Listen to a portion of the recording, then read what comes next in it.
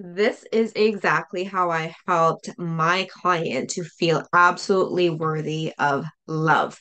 And so, if you are in the relationship niche, listen up because this is going to really help you um, better your client results and improve the impact that you're already making for your clients.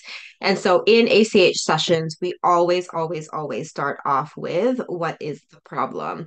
And for this particular client, as she mentioned in the testimonial, she had a lot of long-standing issues with regards to feeling insecure in her relationships and she didn't feel safe being herself. And so what happened was that we just explored that just by asking what's the problem, right?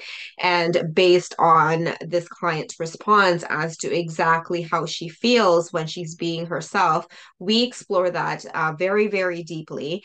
And when, things came up, some themes with regards to whatever metaphors that she used, I usually just jump on those metaphors that she has given.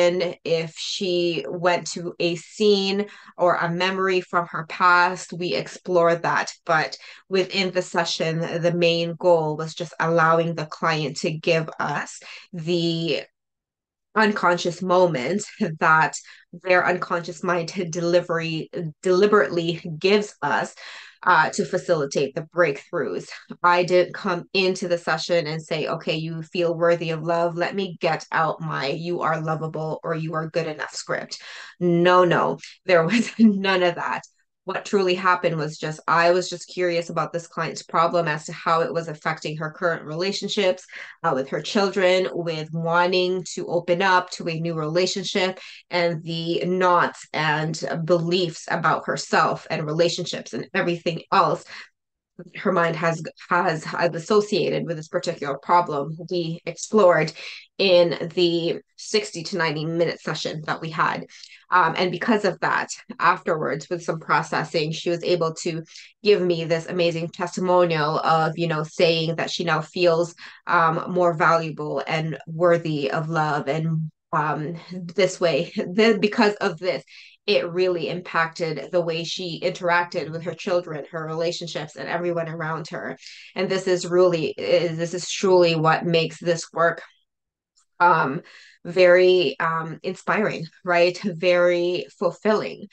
Because for my part, as a practitioner, I didn't have to prepare. I didn't have to stress myself out. I didn't have to put pressure on myself to deliver this result because I knew the principles to work with, as well as that I have developed this trust in my client's unconscious mind and their ability to help solve the problems, which really developed from using a methodology that does not rely on scripts, on recordings or transformation recordings, on timeline therapies or regression or whatever else. All it does is relies on utilizing the unconscious moments that our clients give us throughout our hypnotic interview.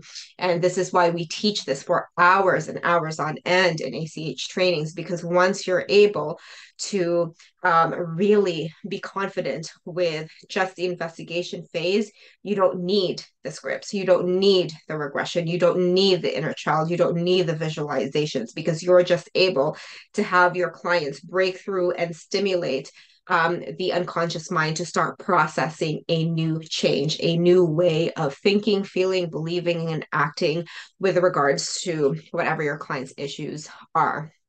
And so, super grateful.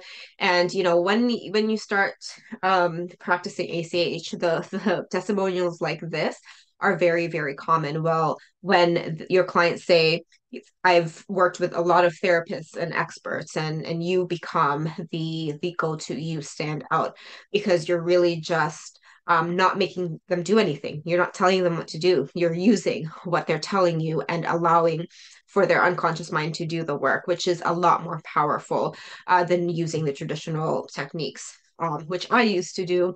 But so happy that it's less pressure now and I'm more confident in delivering results, which is a win, right?